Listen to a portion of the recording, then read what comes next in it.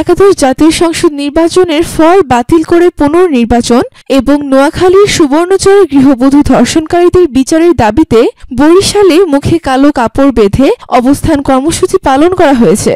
৩রা জানুয়ারি বৃহস্পতিবার বেলা ১১টায় বাম গণতান্ত্রিক জোটের উদ্যোগে নগরীর সদর রোড অশ্বিনী কুমার হলের সামনে এই কর্মসূচি পালিত হয়। এ সময় বক্তব্য দেন বরিশাল জেলা বাংলাদেশের কমিউনিস্ট পার্টির সভাপতি অ্যাডভোকেট আবুল কালাম আজাদ, সাধারণ সম্পাদক অধ্যক্ষ এ.কে.এম. মিজানুর রহমান সেলিম, গণসংহতির আহ্বায়ক দেওয়ান আহমেদ রশিদ নীলু, সদস্য সচিব হারুনুর রশিদ মাহমুদ, ইউনাইটেড কমিউনিস্ট লীগের অধ্যাপক জলিলুর রহমান, অধ্যাপক নৃপেন্দ্রনাথ বারৈ, ডক্টর মনীষা চক্রবর্তী প্রমুখ। এতক্ষণ আমাদের সঙ্গে থাকার জন্য ধন্যবাদ। সব ধরনের খবরাখবর সবার আগে পেতে রঙ্গমঞ্চে সাবস্ক্রাইব করে আমাদের সঙ্গেই থাকুন।